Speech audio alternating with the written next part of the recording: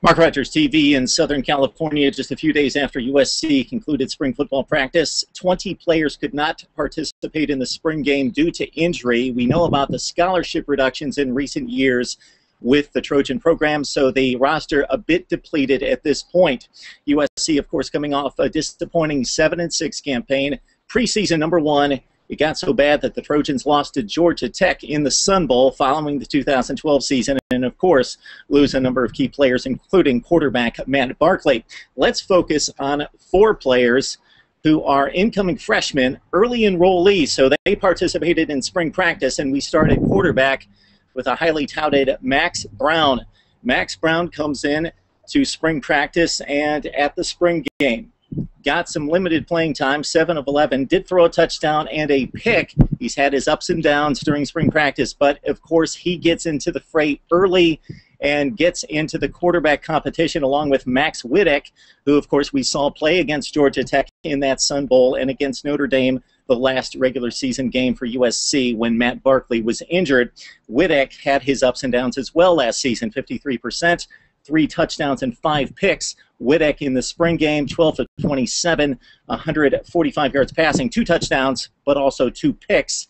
He looks to be the incumbent, have a head up on Cody Kessler and also Max Browne heading into August, but expect this quarterback battle to go down to the wire. We mentioned Cody Kessler, the true sophomore, who had the most impressive spring game on Saturday, 15 of 22, 242 yards, 3 touchdowns passing for Kessler, and no interceptions.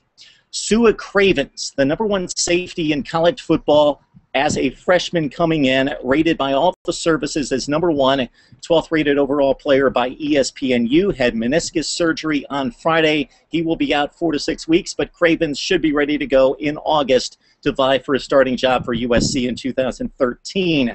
The guy that we really want to talk about here is running back Justin Davis.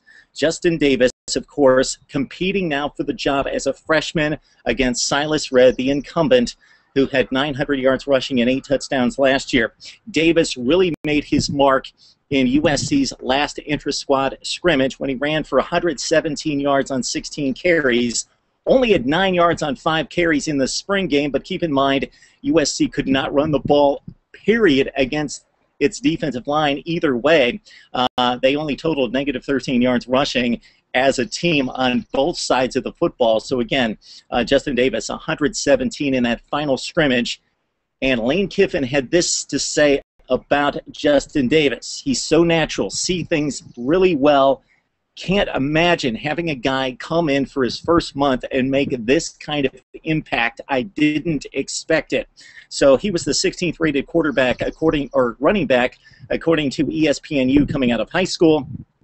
And Justin Davis looks to vie for a starting job or at least some playing time behind Silas. And finally, we've got defensive tackle Kenny Bigelow, again, a highly rated player who was able to enroll early and participate in spring practice. Defensive tackle, 3rd rated according to ESPNU, 21st rated overall player in the country. So we're talking about a blue chip prospect in Kenny Bigelow.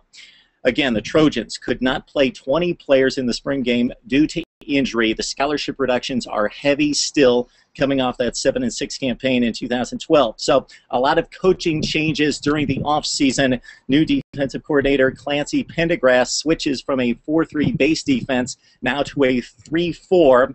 And as we mentioned, a lot of coaching shakeup at USC on the coaching staff. And we would imagine another 7-6 campaign would mean a huge coaching shakeup, meaning Lane Kiffin. Trojan fans, weigh in on USC 2013. Let us know what you have here on Mark Rogers TV.